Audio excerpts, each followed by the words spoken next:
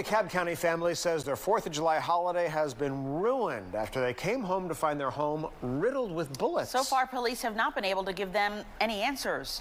Fox 5's Eric Mock shows you why the mystery of these gunshots is so disturbing for this family.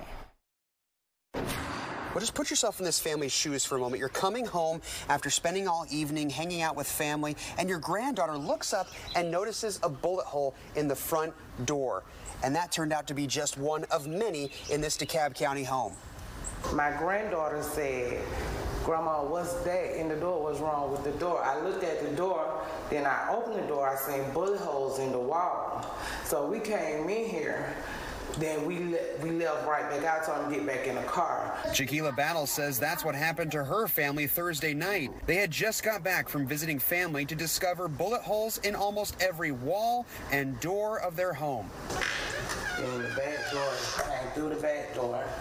Police ain't saying nothing. I don't know what's going on with the case. I'm scared to come back to this house for me and my kids, you know.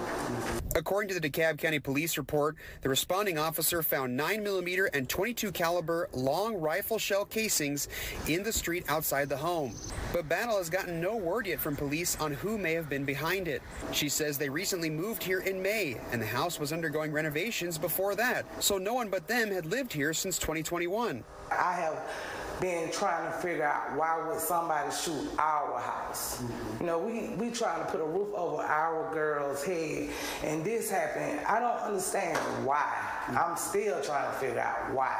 Battle says not knowing why terrifies her, so she's looking for a new place for her and her girls to live. We're not staying here no more.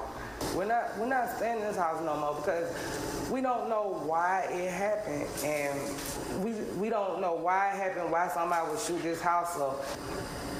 And DeKalb police told us they couldn't release any more details outside of what's already in the report. Reporting from DeKalb County, Eric Mock, Fox 5 News.